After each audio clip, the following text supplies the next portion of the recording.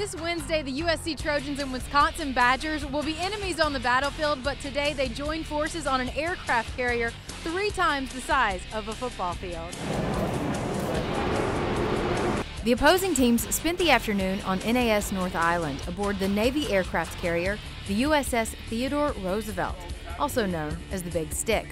And for the players, the experience of seeing the ins and outs of a working warship, along with the opportunity to say thank you to the men and women who served, made for a pretty memorable visit. This is the first time I've ever been on, and probably won't get too many opportunities to be on something like this again. So it's pretty cool just seeing, and all the guys are our age too, so it's kind of cool seeing 3,000 kids our age just running one of the biggest ships in America, so it's pretty cool. It's exciting to be a part of. Kind of talking to them and understanding everything that they go through to kind of be at the level they're at right now.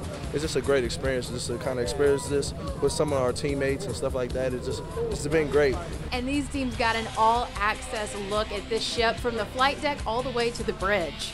An officer of an aircraft carrier by law is required to be a winged aviator. The Trojans and Badgers were planning to return the favor by playing some football out on the flight deck with the sailors, but the rain came pouring down, cutting their visit short.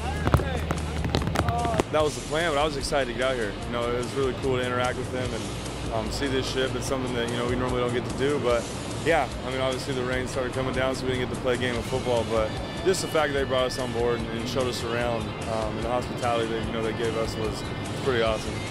Fortunately, the weather's supposed to be mild and clear for Wednesday's 7:30 kickoff. In Coronado, Jordan Wetley, Fox 5 Sports.